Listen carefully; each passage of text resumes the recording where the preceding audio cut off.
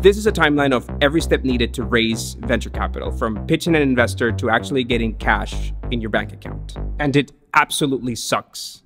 And nobody talks about it, and that's a huge problem. There are so many videos about pitch decks, but so few videos about what happens next. And so many founders that I get to talk to have no idea of how much work they're gonna have to put up after they go through the pitch deck phase, and that it's going to take months. I run a venture-backed company. We've actually been through this twice. So in this video, I wanna break down every step of the process and point you to some free tools that you can use to figure each one of those steps. Let's do it.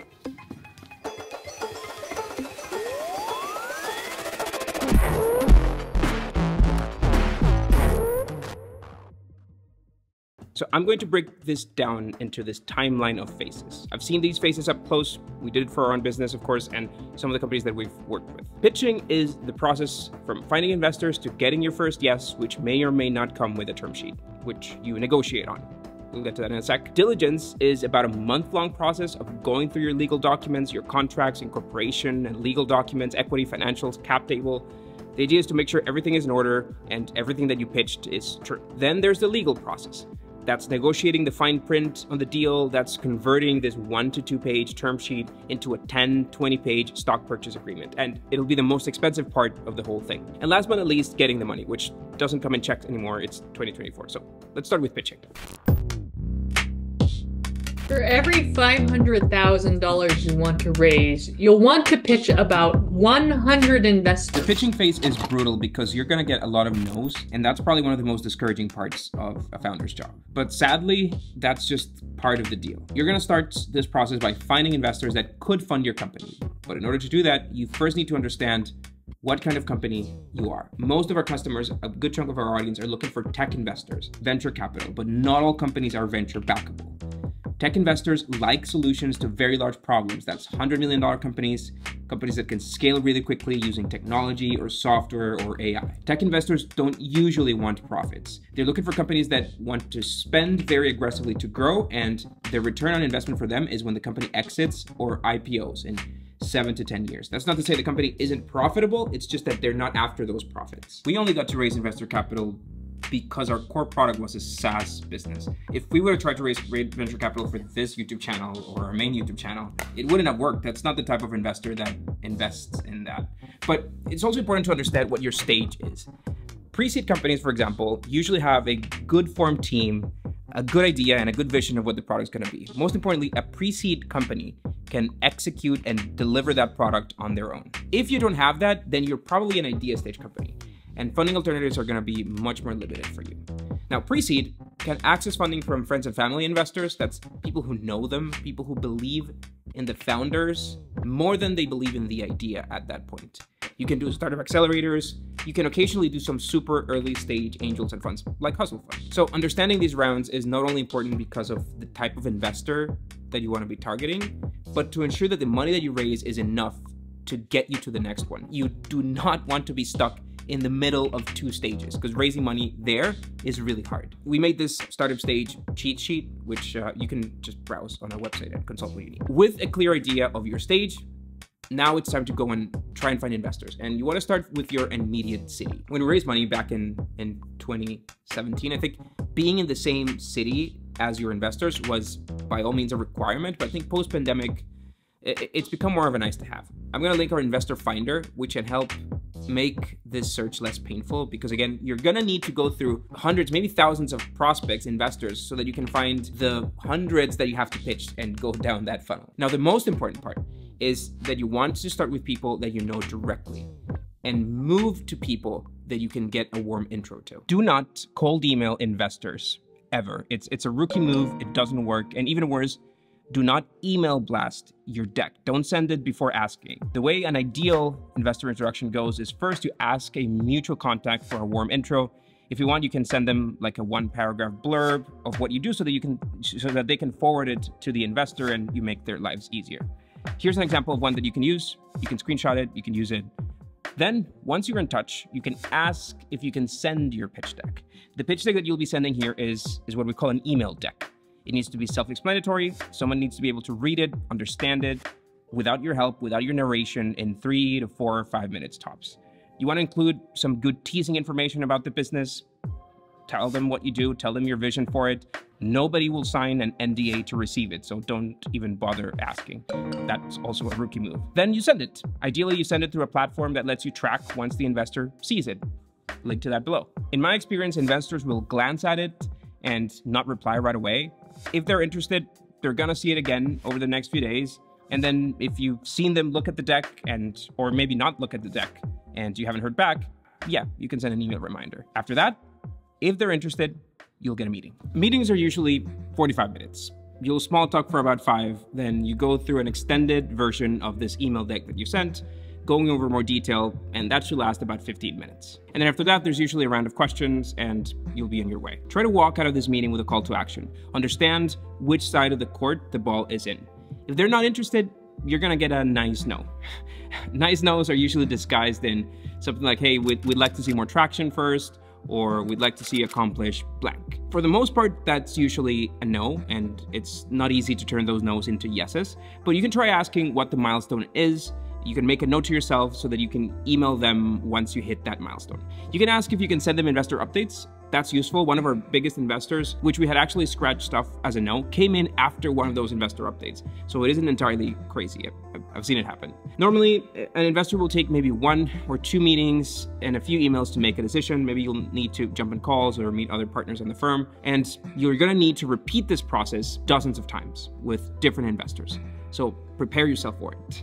Brace yourself for it. In my case, this was absolutely the most painful part of the entire ordeal because it's just tough to get rejected all the time. You want to keep a log of your conversations with them. Our Investor Finder has a little CRM tool that you can use to take notes and keep logs of what you've talked with each investor, because I'm terrible with names and I forget. And if they're interested, they'll let you know and you move on to the next step. The hardest investor to find is the first one.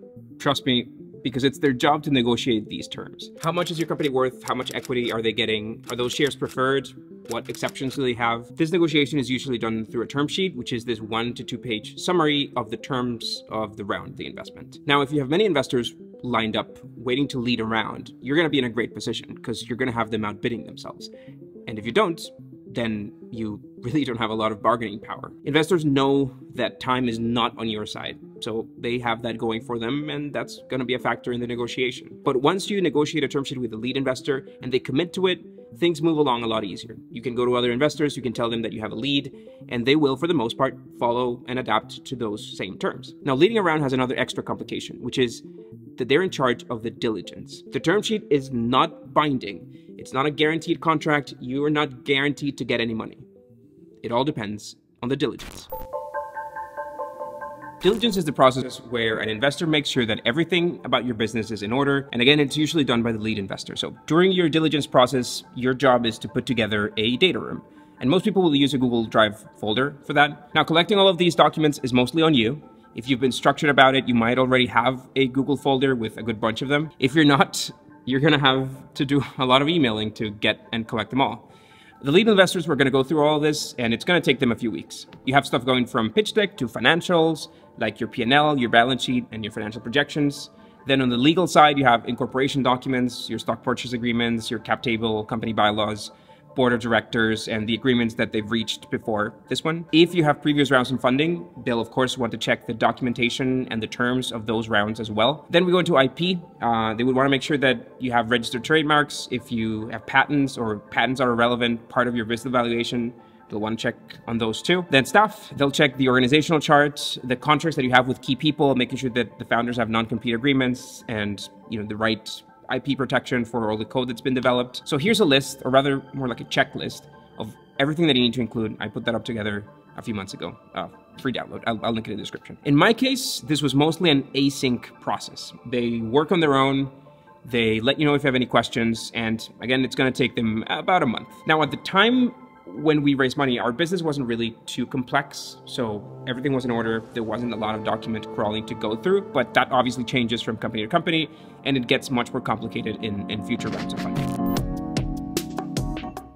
If you pass the diligence process, the next step is drafting all the legal documents. That's mostly converting the 1-2 page term sheet into a 5, 10, sometimes 20 page document where the company creates all the new shares that they're going to sell to the investor. We made a whole video about how the process of issuing new share works in a company, so check that out if you have more questions. Now, what most people underestimate about this part is how expensive it's going to be. And it's mostly the company that has to pay for the legal fees. Our own equity round racked up around $50,000 worth of legal fees, which we were able to negotiate down to like 30K. What we did back then was sort of agree on a max amount that lawyers would charge us for the transaction and force them to not overcharge us beyond that. Convertible notes are normally much cheaper, around the 10K range in my experience, and that's why many companies tend to raise money with convertible notes when the rounds are smaller or when they're early stage.